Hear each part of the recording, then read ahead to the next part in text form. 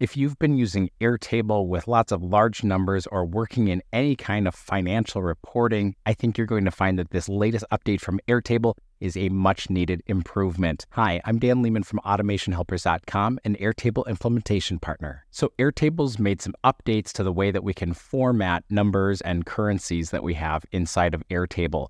I'm looking at a CRM, and so I'm going to use a currency field here where we're talking about the estimated value for our opportunities, but this is going to work across numbers. It's going to work on durations and percentages as well. And so we'll talk about some of those limitations. But to get started, we're going to edit this estimated value field.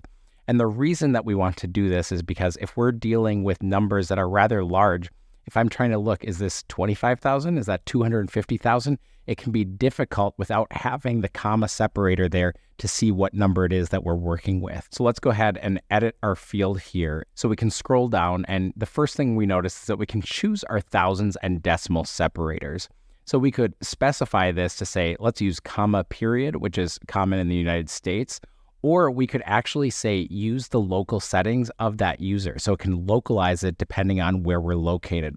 So in my case, it's going to already use that comma period format, but if you're in Germany, that format's going to look different. So by default, I'm going to choose local most of the time here. And we can set whether we want to show that thousand separator. So I think this is helpful most of the time. I'm going to toggle that on, and notice that down here, we've got a nice little preview. So rather than having to exit this and then see, hey, does this look the way we want it to? We can now preview it directly within the editing screen here. So let's keep that on. And the other thing that we have is the ability to abbreviate these large numbers. So if we're talking about 250,000, we're talking about opportunity values that range between $0 and $1 million. I think it makes sense that we're going to use that 1,000 separator, or K, so it'll say 34K. If I save this, then we can see our values have been updated, and this is a much better experience when we're talking about our overall revenue. Now, let's say that estimated value is our ARR, or our annual recurring revenue, and we want to divide that by 12, so we want to compute that.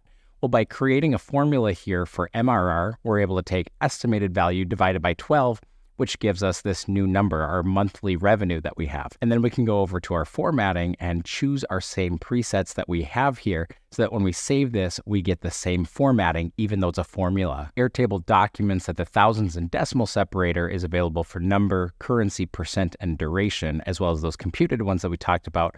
But the large number abbreviations are just for the number and currency. They don't include the percent and duration, and they also include those computed fields. If you have any questions on getting up and running with Airtable, don't hesitate to reach out to our website at automationhelpers.com, where we're offering free 30-minute consultations.